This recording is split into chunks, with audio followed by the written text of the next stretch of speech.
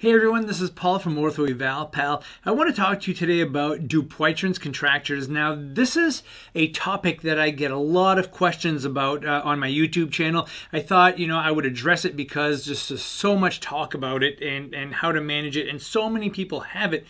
A lot of people even have it but don't know that they have it yet.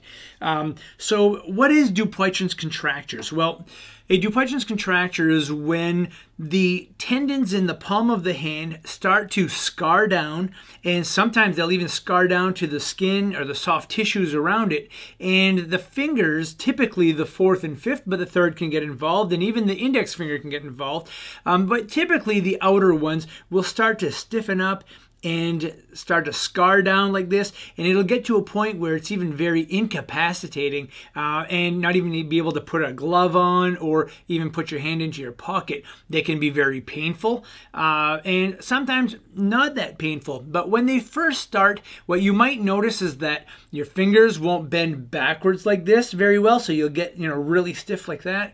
You might notice a little bit of puckering or little dimples near the palm of the hand, especially on the outside here. And you'll notice that when you straighten out the fingers, you might get these streaks of white where your fingers start to blanch quite a bit. And those are common signs of Dupuytren's contractures.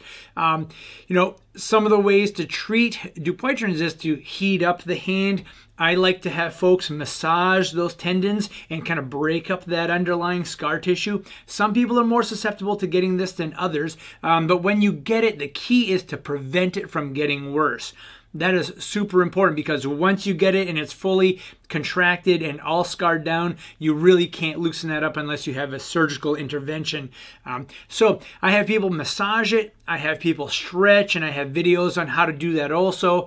Simple stretching like this just to keep it mobile, keeping the fingers moving. But one of the other big problems that we see with Dupuytren's is that when we sleep at night, we get into this fetal position. We curl the fingers up for several hours. It could be 6 to 9 hours of sleeping or being in a curled position, or even during the day you may have your hands just kind of in this position if you're driving a lot or doing other activities. So the more you keep them bent, the more those tissues will stay tight and contracted and not work really well. So at night, one of the things you could do is get a very simple, this is a finger immobilization splint, okay? This is from Braceability. Not that expensive, and it works wonders. You can do them on different fingers, so you can tie these two together, these two together, these two together, and the nice thing about this little brace is it has a moldable bar inside, so you can accommodate, if there is some angle in there and you can't get the fingers too straight, it might be too painful,